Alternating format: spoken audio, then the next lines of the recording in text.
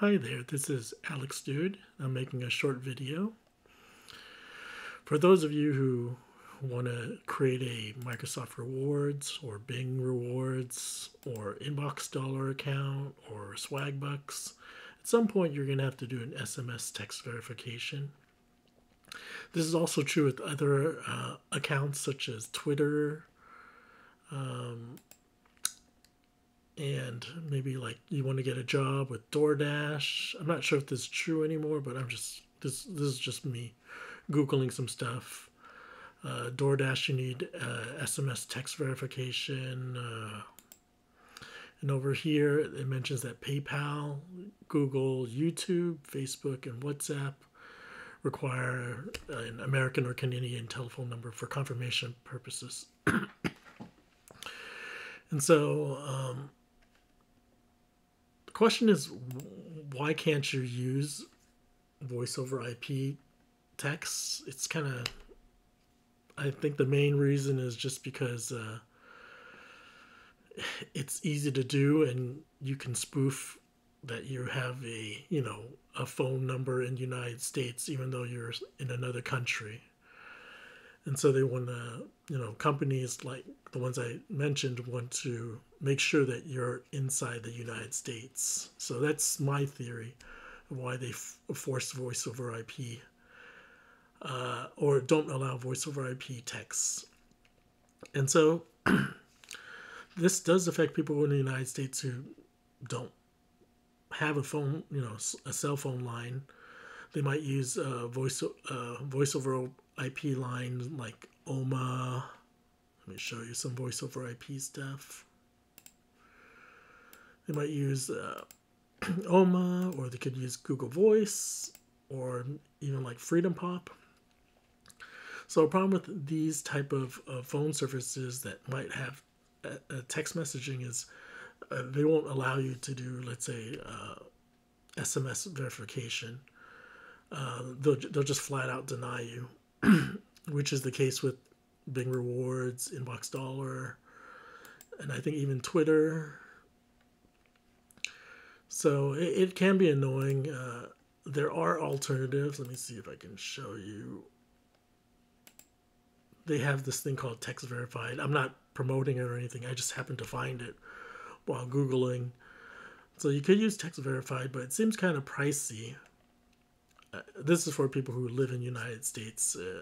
I think people who live outside of the United States might want to use something like this, because then they could bypass the USA restriction. So this does seem a little pricey. I can't find information about, if I buy $5 worth of credit, what can it be used towards. So the only thing I found is that, yeah, you can create a phone line, you can set up a new phone line, and the cost can be as low as $5 usually for one that's just for phone and text. The cheapest one I could find out of everything was this eBay plan with Red Pocket. It's only $2.50. I'm not promoting this either, although I do use it. I was just trying to find a cheap plan that I could use with Bing Rewards and Inboxdollars or Swagbucks, and for the SMS verification. And this happened to be usable. So if there's something cheaper, please let me know. I'm curious about what's the solution, because I've Googled this. You can see I've tried Googling to see if there's alternatives to this, and in the end, for me, $2.50 a month isn't too bad. Even $5 isn't too bad. I'm pretty cheap, but I think $2.50 to me it's like a burger or something, and burger a month, so it's not too bad. Anyways, I just wanted to make a short video about this, about how why some companies like this won't allow you to use voice over IP text just because someone might be out of the United States wanting to use this service. And so how can you bypass it?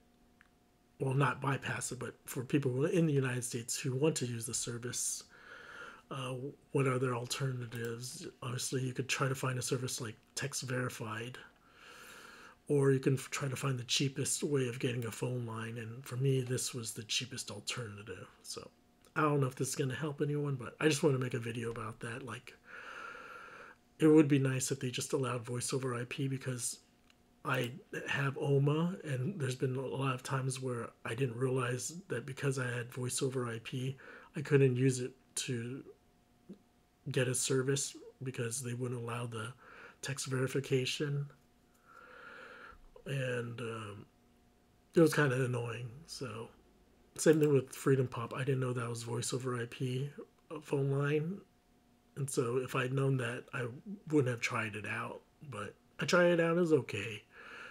But I prefer actual phone line, just because you can't actual phone service through a smartphone, or even probably not landline because it's so expensive. But anyways, that's my short video.